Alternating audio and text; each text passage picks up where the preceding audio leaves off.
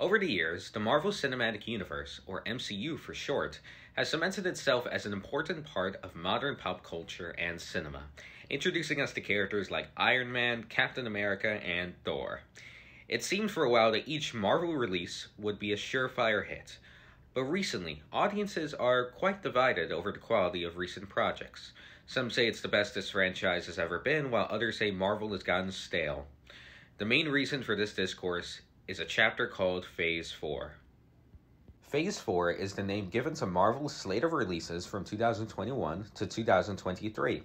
We asked several people what their first experiences were with Marvel prior to Phase 4. I first became a Marvel fan watching my first Marvel movie back in 2010. It was Iron Man 2. Honestly, I've been a Marvel fan for as long as I can remember.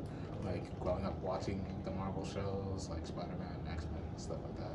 I was a kid in the early 80s, and that's when the Secret Wars were really hot.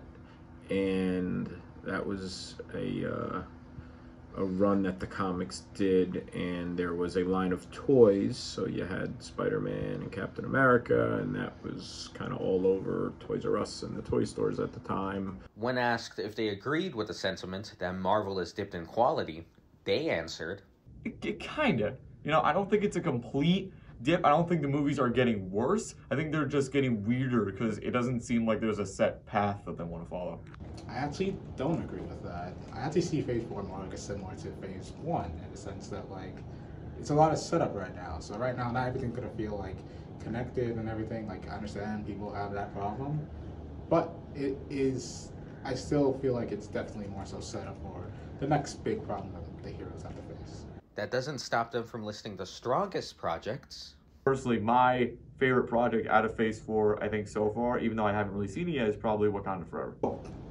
I just saw it, Wakanda Forever. I would say, I guess, the sequel to Black Panther has been greatly awaited and has gotten rave reviews. And the weakest. The weakest one, I hate to say it, I think it was Ms. Marvel. I just think that there wasn't particularly a lot of interesting stuff done in that series. Weakest, definitely Eternals is one of the weakest. Black Widow is also a pretty weak one. However, no matter the discourse, these fans still have hope for the future. What are you most looking forward to in the future of the MCU? Secret Wars, such a great story. There's so much potential. There's so many different characters you can explore. The X-Men, that's it. It's specifically the X-Men, and hopefully we can get another try at the Dark Phoenix saga. Obviously, I think Deadpool is probably the most appealing character, and people would love to see him interact with other people, so I would like to see Deadpool. Despite some negative reception, it's clear Marvel intends on heading in new and wonderful creative endeavors. Whether the reception is positive is yet to be seen, but as a fan myself, I cannot wait for what the future brings. This is Eduardo reporting for Mercy College News, signing off.